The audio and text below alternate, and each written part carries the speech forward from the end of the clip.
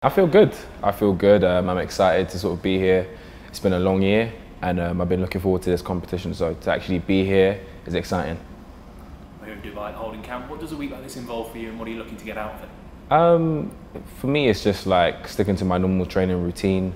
I've had a few good sessions out here so far. So it's just about acclimatizing, getting used to the heat. It's very hot out here. And yeah, just sort of getting my mind ready for what I've got to do this time next week. You've been to Doha before. Tell me a little bit about that, so it's not all unfamiliar, is it? Not all unfamiliar, no. I came with my training group in 2015 in the winter in the build up to the Rio Olympics. And yeah, we came around Christmas time and it was very hot. So I'm sort of trying to figure out what it's going to be like around this time of year. So I'm prepared for it. It's a bit different to a Birmingham headwind though, isn't it? Definitely, I don't want that again. No headwinds this time, please. On Birmingham though, I mean, how do you reflect on that? Because, you know, it was such a significant moment for you, but how do you harness that energy and that positivity coming into a major meet? For me, Birmingham was emotional, obviously, as you saw, because it sort of just highlighted the struggle I've had over the past few years, not necessarily with like injuries, but just the struggle of transitioning from a junior to senior athlete. And you know, I've made a lot of difficult decisions over the past 2 years since the previous World Championships, and to sort of be at this point, not only qualified, but to win, for me, it just sort of was a big encouragement to sort of let me know that I am making the right decisions and I am good enough to be on the world stage. You mentioned just that winning. It wasn't necessarily the time, but it was just getting over that line first. It was just getting over the line first. Obviously, as you know, it was a big headwind and all the guys are in great shape. So I can imagine if you turned that wind the other way, you probably would have had times under 10 seconds. So it wasn't necessarily about the time for me. It was just more so about getting that medal around my neck. And it was just, yeah, it's just a symbol of the journey. You mentioned, I think we used the phrase mental injuries, things like sort of to describe the last couple of years. What have you learned about yourself in that time? I've learned a lot about myself. I've learned to not define myself by what I do in athletics. I think a lot of the time, if you're doing well, you feel on top of the world. If you're doing badly, you feel like a bad person. And I've just sort of learned to distinguish the two and understand that, you know, this is my professional life and I've got my private life, and not to sort of get too down when I don't do well. Understand who's really there for me. You know, a lot of the time when you're not doing well, people sort of go missing, and that's expected in sport and in life in general. So it's just things like that, and understanding what it takes for me to be, you know, a top class senior. You mentioned that transition junior to senior. It's not easy. There are people at this camp doing it now. Yeah. So what are some of the challenges that poses? I think a lot of it is just the transition of just winning every race to all of a sudden losing every race. That's just one simple comparison straight away. I think you've got the expectations now of, you know, before you might have been doing it for a bit of fun. Now all of a sudden you've got to rely on contracts, and that's got its expectation in itself. You've got to sort of find your place within the senior team. You want to try to break into the relay team. That's difficult.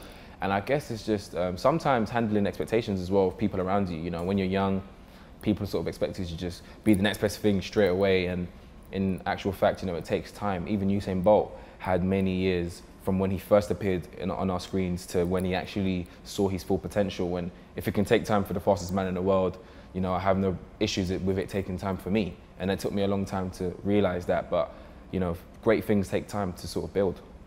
You mentioned working out the people that will be with you and working around you. Steve Fudge has obviously been a big part of that. Definitely. Sports psychologist has become a part of your life in the last 6 months. So do you think, in a sense, in the last sort of period of time, you worked out a little bit more about who your people are and how that fits in with your future, I guess? Yeah, for sure. For me, Steve has sort of come into my life at a good time. He's obviously coached guys within the UK to times under 10 seconds before global medals. So he's got pedigree and he knows what he's talking about, and he sees a lot in me. I see a lot in his training, and we're just a great fit. And yeah, like with the psychology as well, that was something that, you know, I wasn't always sort of sold on. You know, I didn't really feel like I needed to work on it. I thought my psychology was fine, but sort of breaking that down a lot more this year sort of gave me a big insight, you know, into the world of the mental aspect of the game. And now I've sort of got a hold of that. I feel a lot more confident when I'm racing. I was going to say, will that change anything specifically about your process at this Champs? For me, it's just a continuation of what I've been learning and what I've been doing. You know, nothing changes. In theory, nothing should change when you get to a major competition. I feel like it's just about sticking to what you know, doing what makes sense, and trusting, and that's going to be enough to sort of perform well. And in terms of this 100 metres, it's a blue ribbon event, isn't it, of a world champ? So yeah. What do you make? Sprinting's in an interesting place at the moment, isn't it? What do you make of that and where you fit into it? For me, I feel like, obviously we're all sort of getting used to not having Usain Bolt around anymore, and I feel like it's sort of going back to the times in the 90s and the early 2000s where you didn't know who was going to win. Personally, for me, as someone who obviously came into the sport a bit late and sort of backdating and doing research, it wasn't entertaining to watch. And I feel as though we're getting back into that point now with the Diamond Leagues. You've had numerous winners across this year, national championships, you don't know who's going to win.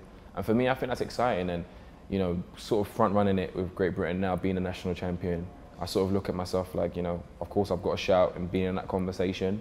You've obviously got to get under 10 seconds to be in that conversation. So that's something I know, it's not necessarily something that I look at, you know, as terms of can I do it? It's more so when will it happen? And I'm not necessarily focused on that, but we all know that that is sort of like a, I don't know, initiation or sort of a sign, that a certification that, you know, yeah, you're one of the best in the world. So, what does being in the conversation look like for you in Doha? Is it a final spot? Is it a time?